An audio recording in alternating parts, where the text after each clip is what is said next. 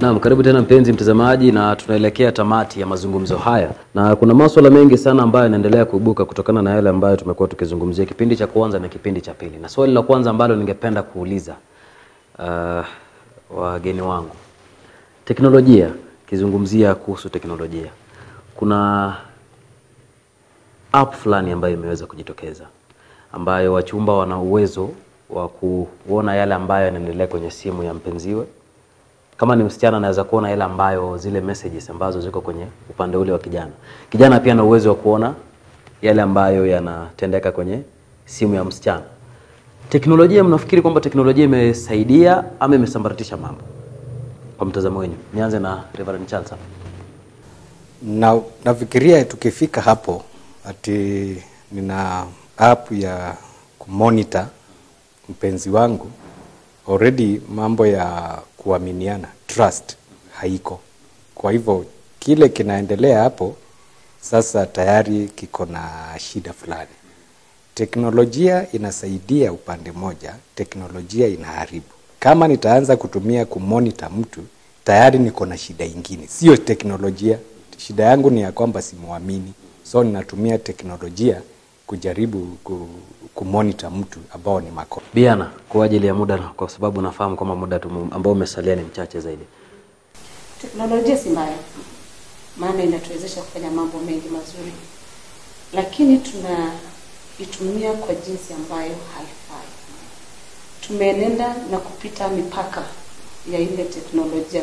Kwa mfano vile ambavyo unavyosema kwamba ninaweza kumuona mwenzangu, imepita mipaka. Ukiangalia imepita mipaka kiwango ambacho inanionyesha mambo ambayo sistahili yaona, kuyasikia au hata kuyafikiria. Ina-introduce mambo ambayo hayafai. Na ndio sababu inatuma mpaka vijana wengi tunaelekea ule mwelekeo wa kusukumwa kiwango kwamba ningependa kuishi kama fulani, urafiki wa fulani na fulani ninaweza fanya mimi na rafiki yangu, na kama haitaenda hivyo ninakuwa frustrated. Reverend Justice, teknolojia kwa ufupi.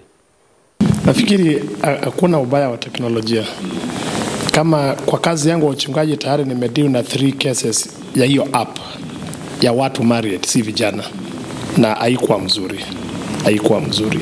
Na kubaliana na mchungaji kwamba ikifika kiwango nianze kutrack, kwanza niko na world view ya kwamba I'm perfect. Nataka mtu perfect. I think mnapochumbiana ama mnapoana, there is some space inahitajika for interaction with other people.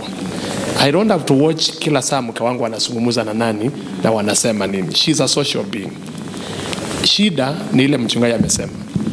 Ushajua hiyo uhusiano tuko nao, hakuna trust. Therefore the gadget becomes the monitor. Wazazi, manake nafahamu kwamba nyinyi mlio hapa ni wazazi. Nikianza na nyinyi, mnatenga muda wenu kuzungumza kuhusu swala la ndoa, swala la ngono, sex na watoto wenu. Mimi kwa upande wangu mimi nimezungumza. Msichana alituuliza akiwa sanadi 7 alitoka wapi, na kijana mdogo atuuliza, mama nilitoshia hapo kwa tumbo yako. Sasa kiafrika unapaswa kumdhulumu na umwambie funga mdomo. Ni kwa desturi ya exposure iliyo sasa kwa vijana wetu, wanauliza mambo mengi. Hata hawa wanawake wakati wafundishe wasichana jinsi ya kutumia sanitary towels, television ishawafundisha mambo mengi. Sasa by the time uongeleshe kijana wako kuhusu wasichana, technology imeshamuonyesha.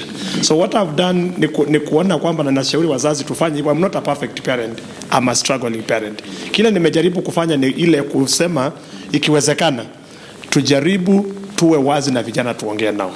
The more you talk, vile mnapoongea kwa meza, mtoto atachukua authority sana ikiwa jambo linazungumzwa na mama na baba yake kuliko akichukua kutoka nje. So kuna umuhimu kuzungumza jambo la ngono na watoto wetu. Jambo la muhimu. Niko na mtoto wa standard 5. Shuleni wanafunzwa kuhusu HIV. Na siku moja alinipa hiyo topic kwa nyumba. So inabidi unateka advantage. Although it's very challenging. Kuliongea jambo hilo si rahisi. Lakini unapaswa kufunguka kuzungumza na, kwa sababu kama darasani wanafunzwa wanataka pia kusikia kutoka kwa wazazi wao. Ni jambo ambalo ni vyema wazazi tujaribu, Mungu atuwezeshe. Reverend Charles. Kuna jambo I think mchungaji aliguzia, mila yetu ya Kiafrika inaweka kikwazo. Mimi niko na msichana sasa form 2, niko na kijana standard 6, niko na mwingine hajaenda shule. Well, umri wao uko tofauti na kila mmoja kuna vile unajaribu kumuongelesha. Sasa shida ni ya kwamba the society mahali tumelelewa ya Kiafrika, mambo mengine sasa wewe kuanza the topic inakuwa na ugumu. Lakini kwa sababu mzazi ni mzazi, you must be brave. Sasa unakuta kwa kila mmoja wao umri wake mahali yako, inabidi najaribu kuongea na yeye, nikiona huyu kuongea at this level anaelewa, kwa sababu kama mzazi inabidi kabla aende akafunzwe na wengine, hata wewe uwe umema. Swali lingine, kuna mahusiano mengine ambayo yanajengwa kwa msingi ambao haupo. Hawana nia yoyote kuelekea kwenye ndoa. Wanaita friends with benefits. Sijui nitawaita aje, manake si wapenzi, hawako kwenye ndoa, hawachumbiani, lakini kuna mambo ambayo wanaweza kutana na wafanye. Kama masuala haya ya ngono wanaweza fanya. Mnafikiri vipi? Hiyo ni philosophy. Filosofia imekuja na watu kwanza ambao wameoa na ndoa zao zimekwama, ama wapati mapenzi kwa wachumba wao, na hivyo wanakuta kuna wasichana ama kuna wafulana wana mashida fulani wanahitaji kusaidiwa. So unakuta kama mimi na mke wangu hatuna uhusiano mzuri kwa hali ya mapenzi, na sasa university zimenizunguka na wasichana ni hao wanatembea karibu uchi na hawana fedha, wana umaskini. Unakuta ukimpatia 1,000 na kuambia na kutumia maneno mazuri sana matamu, unamrudishia ingine. Sasa desturi imetokea kwa hayo imekuwa kwa sasa kuwa niwa marafiki wenye faida fulani, kwa sababu mimi nitakulipia nyumba, watanipatia mwili, lakini nalea watoto wangu wa pande gani? Pande ile. Mimi nitakutengeneza nywele, watanipatia mwili. Hiyo ni hali ya kishetani, si hali ya Mungu. Hiyo ni hali ya kutumia watu vibaya, kwa sababu kama Biblia, kulingana na Biblia, kama nataka kusaidia ni kusaidie kwa hali ya kukuweka uwe katika hali nzuri bila kutarajia. No wonder the philosophy ya Biblia ni kwamba it is better to give than to receive. Biana, kama mwanamke ambaye wakati mmoja uliweza kuwa msichana, ungeweza kukubali kujihusisha na masuala ya ngono na jamaa ambaye hauna hisia, lakini kwa ajili ni rafiki ambaye labda na mwenzi? Inakubalika ama haipaswi kuwa? Haipaswi kuwa. Haipaswi kuwa. Kwa sababu ukifika kiwango hicho cha sex na ngono hiyo, iko katika hali ya ndoa. Na Biblia inatuambia kwamba tusijihusishe, tuweke miili yetu mtakatifu. Maana sisi ni hekalu la Roho Mtakatifu. Ikiwa Mungu anaishi pale na Roho Mtakatifu anaishi pamoja, hakuna jinsi ambavyo utalichafua hekalu lake Mwenyezi Mungu. Lakini siku hizi ni kana kwamba tunaona sex ni kawaida. Ni jambo la kila mtu anafanya. Kwa hivyo si jambo zuri. Ni jambo ambalo lina wakati ambapo utafika katika ndoa, kuna jambo utakuwa umelipeana kabla ile siku yako ya harusi. Kwa hivyo ni vizuri msichana ajiweke. Kuna ile the joy ya kujipeana kwa the right person. So ni vizuri msichana ajiweke mpaka wakati huo. Reverend Charles, nitakuruka kwa swali hilo kwa ajili ya muda, na kwa sababu kuna swali ambalo ningependa niulize kabla hatujamalizia kipindi. Kuna wale jamaa ambao wanajitolea kwa ajili ya kupeleka hawa wasichana shuleni ili angalau waweze kupata elimu, na kuna mkataba ambao unawekwa kwamba huyu msichana anapomaliza shule atarejea na tutafunga pingu za maisha, awe mke niwe mume. Lakini hao wasichana wanapofika shuleni wanapata wale .com, anasahau kwamba kuna mtu ambaye alimwezesha kufika kule chuo kikuu. Anapata kwamba sasa huyu jamaa si kiwango chake, anageuka mkataba, anapata jamaa mwingine. Inakubalika jamani ama ikubaliki? Reverend, kwa muda mchache sana kwa sababu muda unaomba. Kwanza, kuoana ni upendo, si kununuliwa. Tafadhali, kuolewa ni upendo, si kununua mtu. Sasa ikiwa mimi nitalipia msichana alafu ninakisia kwamba nitamuoa, nitakuwa misguided, kwa sababu upendo wa kuoana uletwa na Mungu.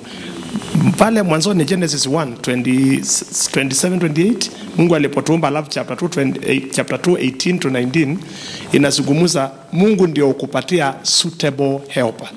Si umasikini wa mtu fulani nikimsomesha ndio ni take advantage ya maskini wake nami nipate mtu. Reverend Charles, kauli yako. Vijana wetu wasoa wavulana wanafanya makosa. Kama umependa mtu, umempenda, hiyo ni sawa. Mambo ya kuelimisha mtu, hiyo wachia mzazi wake, si wewe ufanye hiyo.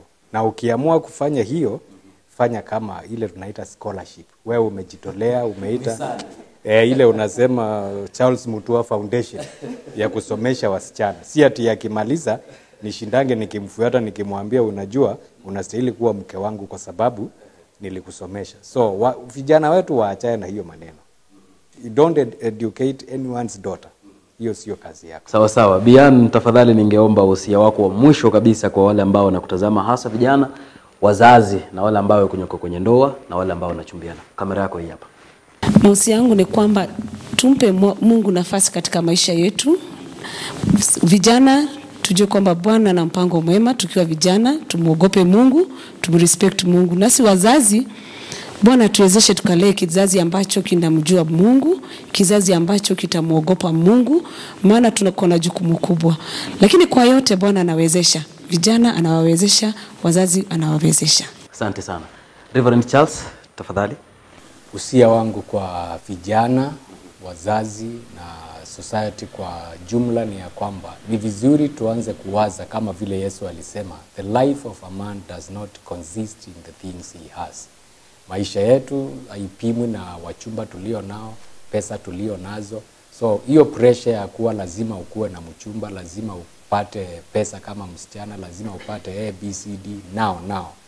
Hiyo haitakusaidia. Wacha tuende polepole, Bwana atatubariki. Reverend, najua utatumalizia na neno. Wacha nisome kwa ajili ya wazazi kumbukumbu la Torati Deuteronomy 6 mstari wa 6 unasema, na maneno haya ninayokuamuru leo yatakuwa katika moyo wako, nawe uwafundishe watoto wako kwa bidii. Alafu pale mbele nasema, na kuyanena uketipo katika nyumba yako na utembeapo njiani na ulalapo na uondokapo. Yafungwe yawe dalili juu ya mkono wako, nayo yatakuwa kama utepe katikati ya macho yako. Wazazi, hakuna delegation ya parental family.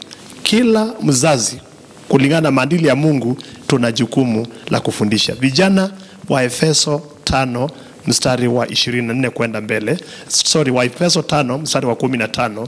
Angalieni vile mnavyoishi kwa sababu siku hizi ni siku mbaya. Na maombi yangu ni kwamba wewe una faida kuliko kutumika na mwili.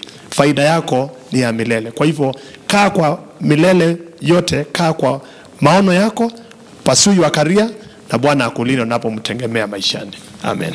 Asanteni sana kwa kutenga muda wenu kuja kuwa pamoja nasi. Nafikiri kwamba yule ambaye ametenga muda wake kutazama, kuna yale ambaye amesoma kutoka kwenye. Na mazungumzo ya leo nanikumbusha jamaa fulani mkariri wa shairi ambaye alikuwa na tunga shairi fulani ambalo nikikumbuka vizuri lilikuwa linasema, tosheka na chako kima ulichopewa na Mola.